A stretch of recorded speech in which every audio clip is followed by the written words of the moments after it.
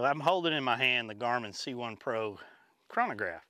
This is a great little device that's going to allow you to be able to capture the speed of anything you really want to shoot through it. And it's about the size of a deck of cards.